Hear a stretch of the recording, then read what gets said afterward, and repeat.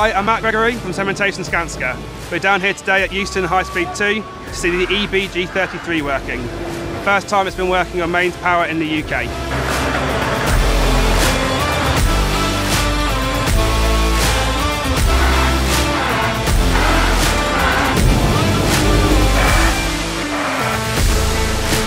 Hi, my name is Wayne Tomlinson. I've worked for Cementation for around 26 years now, driving various piling rigs, mainly BAUER.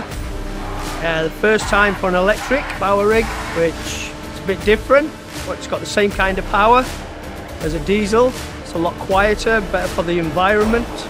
But yeah, I think it's a nice rig to drive.